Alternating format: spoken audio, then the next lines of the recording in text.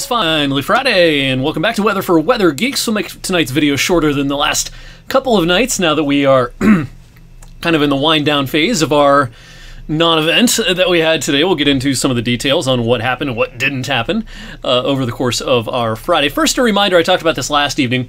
The National Weather Service office in Pittsburgh is doing a SKYWARN Storm Spotter training session over in Mercer, 6 to 7:30 Monday evening. This is a free event.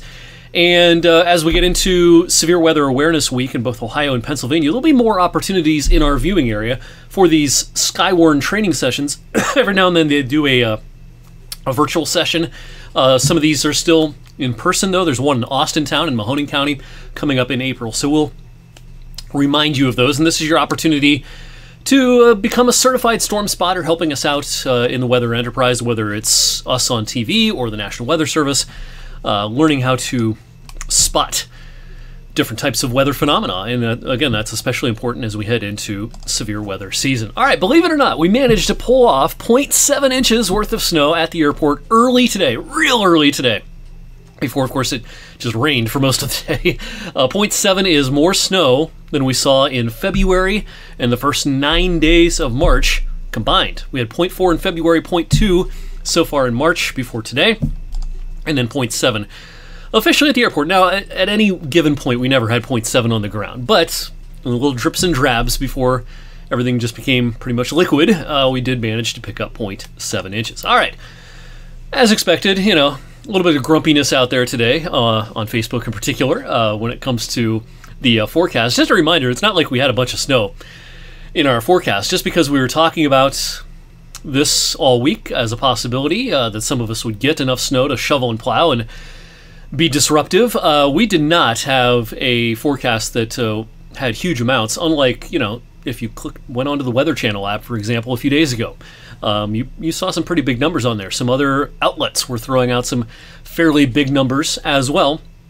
We were much more conservative, so while it wasn't the greatest forecast in the world, it wasn't a huge bust either. We talked about everything being pretty much wet in most of our area, except for maybe the far northern and eastern parts of our viewing area. And for the most part, that was true. Now, we underachieved in the snow department, certainly in northern Trumbull and eastern Mercer and northern Mercer, the areas that we expected to see at least a few inches worth of snow. But, you know, we played up the fact that the impacts would be pretty minimal in a lot of the rest of our area, especially once we got past the early morning hours. The culprit, in addition to it being March and a lot of this precipitation falling during the day, most importantly, the storm track. And we talked about this a lot in the lead up to today, that a little difference in the storm track would mean big impacts, big changes in the impacts for our area. The storm track was actually just a little north of I-80. The potential was there for the storm track to be more like this. Doesn't seem like a big difference. That's, let's see, as the crow flies, that's, you know, 50, 60 miles. But that's very important in these borderline situations where the temperatures are near or a little above freezing. A little bit more of a southerly track would have locked in temperatures that were a little bit cooler and probably ensured that we had a little more snow at least. More snow than rain, which is what we had for a lot of us today, with temperatures at the airport dropping down to freezing at 10 o'clock last night. But then as the precipitation pushed in this morning, we were well above freezing. Not only at the airport, but in most of our viewing areas. So this really short-circuited any ambitions this system might have had to produce enough snow to measure. For the most part, you know, just a cold rain out there for today. Let's go into the weekend. Our storm pushes away. Clouds dominate on Saturday. There'll be a few flurries around in the morning. The afternoon is cloudy and uneventful. One change we've made to the forecast for the weekend includes a higher chance for snow on Sunday, but this does not mean big impacts. This is another system that's coming during the daylight hours with temperatures above freezing. And so while I think we'll see more snow falling from the sky Sunday than we did today, this is all going to be low impact, maybe a candy coating on the grass here and there, but I would expect roads to be largely wet on Sunday, despite several hours where snow is probably falling from the sky. And then we'll get into kind of a flurry and scattered snow shower regime early next week. A little lake effect, a little lake enhancement with this. And could someone see some small accumulations across our viewing area with lake effect and lake enhancement, especially Monday night into Tuesday? I think that's going to be possible. Certainly a higher chance of impactful snow up into the primary snow belts of northeast Ohio and northwest PA. All right, still struggling with this little tickle in my throat. I apologize. Here's a look at our modeling for that Sunday snow.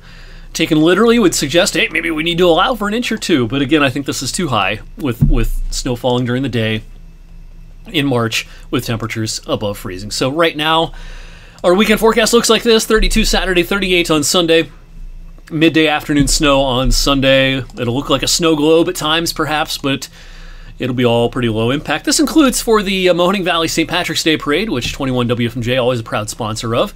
I think there will be snow falling from the sky as we get into the afternoon, but a little mood snow, but thankfully low impact for everyone who is going to brave the cold and come out to the parade in Boardman. All right, a little oasis of warmth, relatively speaking, coming our way towards the end of next week in time for St. Patrick's Day, but that's going to be the exception. Look at the next 10 days. Most of these bars are blue. Below average will be the rule for a lot of the next couple of weeks. Here's the 8 to 14 day outlook from the Climate Prediction Center. Not much of a let up in this generally chilly pattern from coast to coast. This includes some southern locations. Now, it's not going to be freezing cold in the south, but in most of the U.S., our averages are rising pretty quickly at this time of the year. And so in a place like Dallas or Atlanta, if you've got a 55-degree day in mid-March, that's a pretty chilly day. For us, a chilly day means lower middle 40s by the time we get into that third week of March, when our averages are up around 50 or so. That'll do it for me tonight on Weather for Weather Geeks. Thanks for your patience with my lingering cold this week. Thanks for your patience with the forecasts, which were difficult this week. I appreciate everyone for who watches and puts their trust in us to give you our best estimate of what's going to happen. Sometimes the atmosphere is just gonna win. More often than not, we're gonna win, but sometimes the atmosphere does.